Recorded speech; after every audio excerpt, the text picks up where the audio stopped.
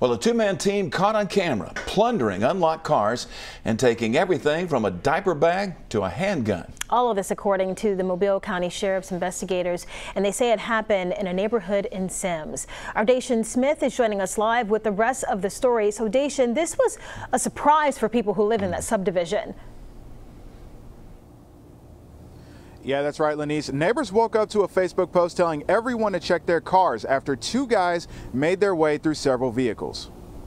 Residents in the Winchester subdivision had some unwanted visitors last night. Two hooded men caught on camera going from house to house looking for unlocked cars throughout the neighborhood. They're going around flipping car handles to see what car doors are open, and that's how they were getting in. In this video, one of them is seen looking into the camera while walking through a yard. And in this video, one of them walks to a car but turns around when the camera's spotlight hits him. He and his partner then move on to another house. The Mobile County Sheriff's Office says so far there are about 6 or 7 cars that were broken into. The stolen items include money, a phone, a gym bag, and a diaper bag. The big stolen item was a 9mm handgun. Semmes Police Chief Todd Friend is urging people to protect their valuables. We want to stress to everyone that it's important to take your valuables out of your cars and lock your cars at night before you go inside. It's extremely important that things are not visible in your car.